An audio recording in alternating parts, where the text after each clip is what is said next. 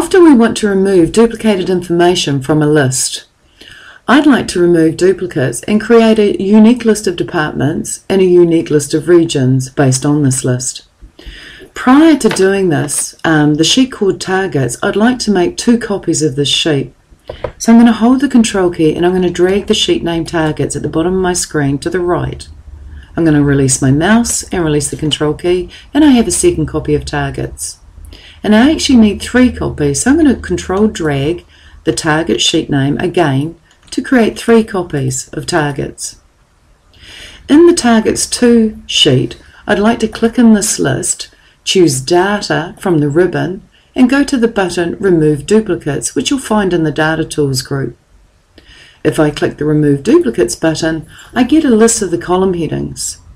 I'd like to unselect all the column headings and just select Department because I'm after a unique list of departments. If I click OK, Excel offers to remove 264 duplicate values, leaving me with 6 unique departments, and I'll go OK. I no longer need the information in columns A, B and C, so I'm going to highlight A, B and C and press the key combination Ctrl- to delete those columns. I now don't need columns B, C, D and E, so I'm going to select these 4 columns and go Ctrl-. And now I have a unique list of departments based on the information in this target sheet.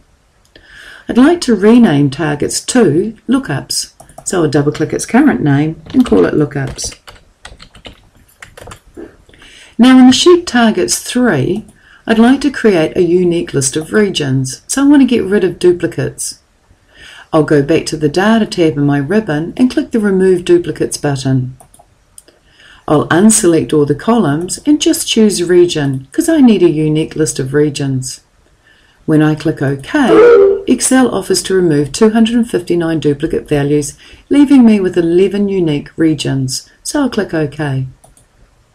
The information I require is in the cells C1 to C12, so I'm going to cut this information out with Ctrl-X. I'm going to go to my sheet called Lookups, click in B1 and press Enter and put the information in here. I no longer need the Targets 3 sheet, so I'm going to right-click Targets 3 and left-click Delete, and click Delete to get rid of Targets 3. I now have a sheet called Lookups, which has a unique list of departments and a unique list of regions based on the information in the sheet called Targets.